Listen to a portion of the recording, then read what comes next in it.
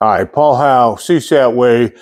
Starting to make our footprint on YouTube, kind of exploring the channel. And what we're going to do is try to keep the videos at 10 to 12 minutes. And so what we want to do is put out good information concisely. Try to keep the language clean. Now, a couple times we'll come out there and we'll may say something that offends somebody. Sorry about that. If it really bothers you, move on. And so not a big deal. I read all the comments, and so I go down, try to give a thumbs up. Now that we're getting sometimes 400 plus on one video, there's a lot to keep up with.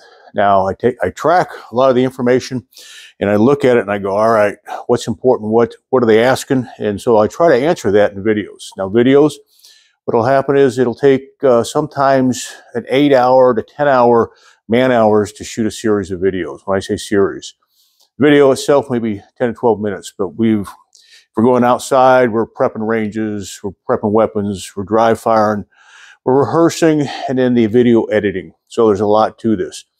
Right now, we're going to look at dropping a YouTube video every probably 2 weeks. So we'll see how that works out for you. Now, when you make comments, I know there's going to be trolls out there. And I talked to my buddy Reed, Fowler Ridge, and he goes, ignore them. Personally, I don't. And what I do is I'm not going to snipe back per se, but you've got to stand up to them. What happens is in this country right now is we've let the opposing side, so to speak, the liberals, push, and we haven't stood up. And so you can see where we're at. And so it's a no-go. In the military, when I was a little, private, wouldn't take shit from other privates. Sorry about that. It already slipped out. So we would solve problems, and sometimes it went to fists, but it fixed a lot of things, believe it or not. It corrected behavior and attitudes. So right now, people get comfortable hiding behind a computer screen. We do our due diligence and research. I look to see who they are. But I'll tell you, unless you've been in a two-way range, don't make absolutes. You've got to do this, do this. You need to bring more ammo. My basic load in the day, 7 to 8 mags was fine, but I also carried frags, if it was 203 or shotgun. So my baseline weight was 228. My combat weight was 310. And I didn't have chicken plates, and Coyle splashed up a picture, Somalia. So you've got to hump all that weight and fight a G and a loincloth, an AK and two magazines, and still be maneuverable. So for the folks that haven't done it, I don't want to hear your comments. You go somewhere else in Fantasyland or one of these other forums and live your life. But I'm going to try to bring in the reality-based information. What does that mean? Well, we had World War I, II, Korea, Vietnam, and a bunch of other skirmishes in between. The trainers in those generations tried to give back a little bit. But one of the viewers made comments and put the comments out of, this is a World War II training film. Okay, it's a generic template. So I look at who put it out, colonels and lieutenants, people that could write.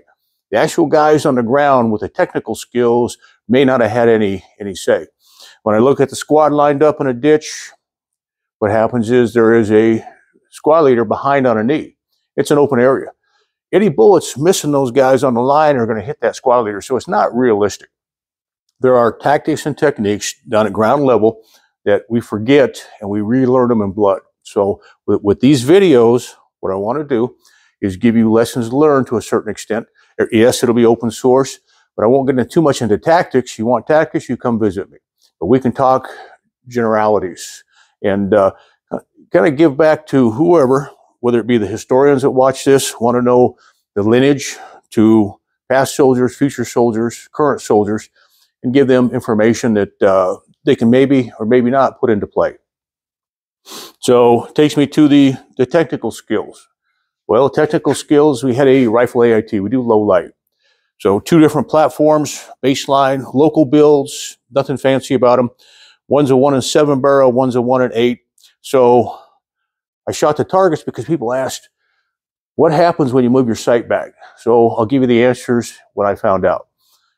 I won't take a student's runs away in a class, but I'll shoot with them on the firing line. And when they start doing their modules, I'll sneak over to another range and maybe do some work, find work, so to speak. What I did is the green one. I took it, moved the front sight all the way forward. shot it again, then I moved it back. And what happens is that spot right there gave me the best 0. I don't know if this rail or forend is true. It just seemed like the groups opened up. So I'm going to shoot it back here, and I'll give you a couple more reasons in a minute. Now, this rifle here, we'll call it the black AR. Shot it here, shot a nice tight group. That's 10 ring. Went back to that white dot, and then it opened up.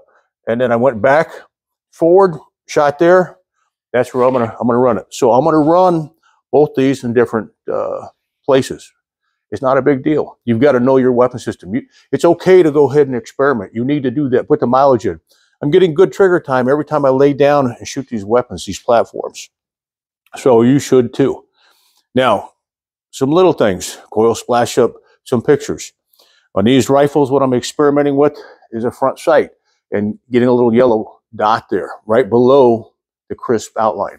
The reason I have this marker in my hand is I go ahead and blacken the tip of the front sight. I want a good crisp outline.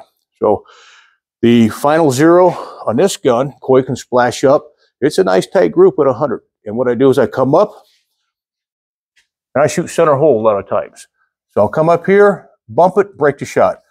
Come up here, firm up, bump it, break the shot. Come up here, firm it, bump it, break the shot. I don't like my eye going back and forth. Now, people say iron sights is gesture tech. It's not. It's a training tool.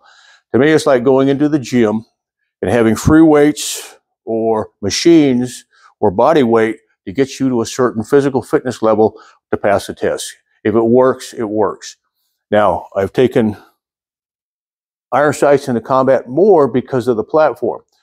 What that means is I had a 203 one time, a major conflict, and then the other one, I had a shotgun underneath. I did not want to add extra gear. The aim points that day were not reliable. They would milk up. That means they weren't waterproof. And so they were permanently fixed to the gun. But what happens there is you end up having to get a new rifle sometimes because you can't unscrew it in a short amount of time in combat. So irons have never failed me. I use them. They work just fine. I add a hollow sun at night. And what I'll do is I have it referenced, index points, and I will shoot through my iron sights with a dot. And all I've done is taken it and I dial it to my front sight post. And I'll do that in the, what I'll show you that is in the low light video. Now, again, don't get excited. They all work. I believe in iron sights. They've never failed me. And I know you've got irons, you've got red dots, you've got 3 powers. I've seen 4 powers, people taken into room. We're going to do a video on 3 power and speed and CQB. People have asked, well, can you show, I won't show CQB, but I'll show you a flat range and you can make your hits a nice tight group. You just have to practice with it. People are trying to buy proficiency. You can't buy proficiency. You have to put the mileage in. It's like saying, I want to run a marathon. That's nice, but you have to get the shoes, you have the socks, you have to get working out for maybe a year sometimes to get to that level. You just can't go, boom, I'm going to do this. Now, red dots, yes, they're faster. Are they better? No. They're a mechanical device you're adding to a weapon that somebody already wants to shortcut the learning curve. So I'm torn on it. The 3 powers that I use when I have on other rifles, they have a hard edge reticle. And so if the light goes out, that reticle will work. The problem I find out on those is they blend in sometimes to black. As far as irons in your eyes, did an RK, both eyes, 1986. LASIK, 2002 on this right eye. Right now I have cataracts, the baseline. You know, they're starting to creep in it. It happens with age. I am blessed to be this old. A lot of people have never made this age. So, but I still shoot irons and I do more dry practice because what happens is I believe the eye is a muscle and you practice and you have to practice seeing. So dry fire will help you exercise that eye. A lot of people get the, I guess, astigmatisms. And so they see what they're telling me is a lump of grapes, like on a red dot. So you have to figure out what works best for you. In the day, it didn't matter. If you could shoot it and make it work, you could bring it. Again, a lot of times I just did the iron sights. My unwritten rule on the team was 5 headshots, 100 yards, IPSC target. Irons, optics, whatever you want to bring. I'm fine with that.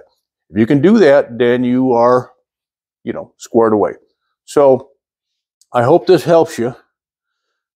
We have to pass the lessons learned down, because what a lot of the generations, if you go to the World War I, World War II, the Vietnam, each generation had people that stayed behind and repassed lessons learned. Well, the lessons learned they passed was a lot of times, I got mine, you didn't get yours. I'm not going to. You got to learn this. You got to do it the hard way, like I did. Well, that's not the right solution.